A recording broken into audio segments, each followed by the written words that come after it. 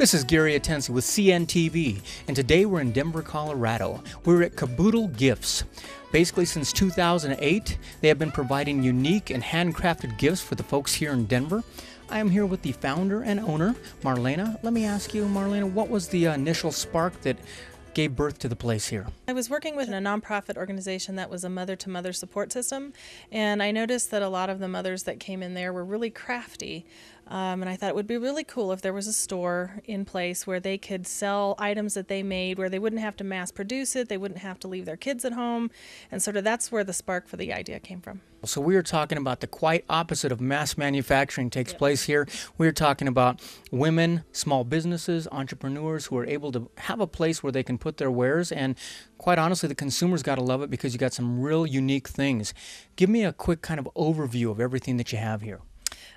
We have handcrafted cards, jewelry, soaps, lotions, a lot of glassware, a lot of metalwork. We have some great coffees and teas, candles. A little bit of everything across the board.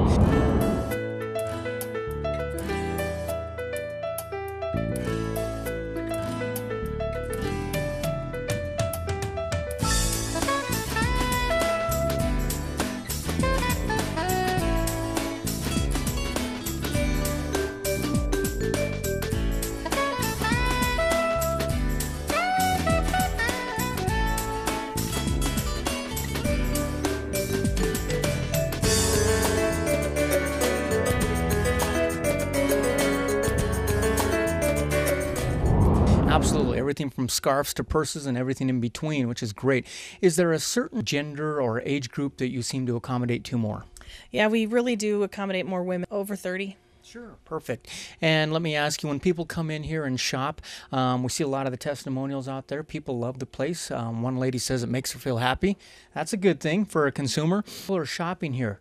They're shopping with a conscience, right? Tell me a little bit about the ideas you have behind how things are made. The idea was that we wanted to go with things that were handmade and things that were local. We really wanted to be supporting the neighborhood that we're in. We wanted to be a part of the neighborhood. We didn't want to be just another store in the block that's there. We really wanted to make a difference in the neighborhood we were in. So I'd say 70% of what we have in here is probably vendors from about the 5 miles around the store. So very local. Very local. And speaking of neighborhood and very local, let me ask you this. Giving back is a big part of the community. Tell me what you've been able to do in the past year.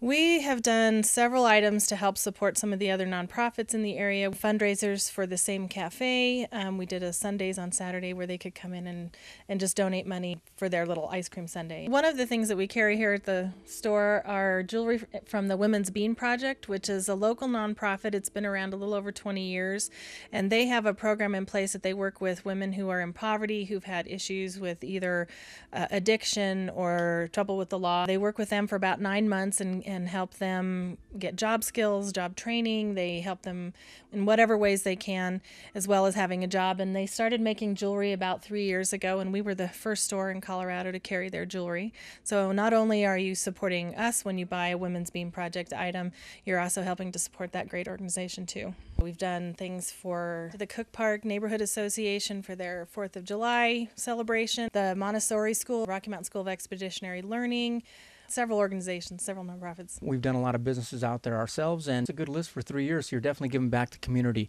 I think that's important what you say. Not only is important supporting you here, but you're actually supporting quite a few entrepreneurs out there as well. Yes, you are. The front area here is great. That's where the shoppers come in, take a look at some of the products that you've got here.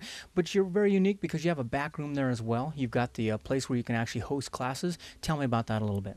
Yeah, we try to do classes on the weekends as often as possible. We've got some really great, unique jewelry making classes, metal work, metal cutting, metal stamping. She does classes with us the 3rd Saturday of every month. Our card maker does card making classes a couple times a year, so you can really go home with some really unique and wonderful looking cards. Everything from herb gardening to food carving, knitting, really just about anything anybody shows an interest in, I try to get somebody in here for a class. Picking some of their classes out there, folks, and you can take a look at the bottom of the screen there. Their website is right there as well.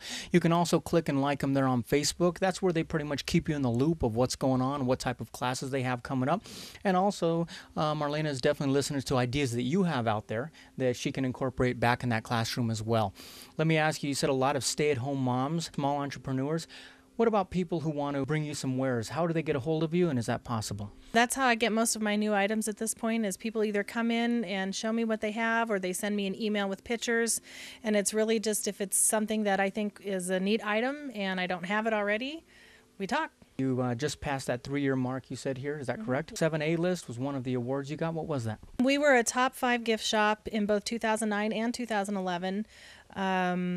As one of the best gift shops in Denver, as well as Westward's in 2009, Westward's best place to shop local. Well, and you've got it all right there, folks. Like I said, their contact information is at the bottom of the screen right there as well.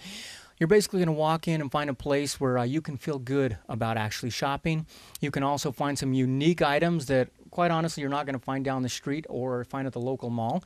And know also that you're talking about a business that is giving back to their community as well. So this is Gary Atencio with CNTV. And if you don't know, now you know.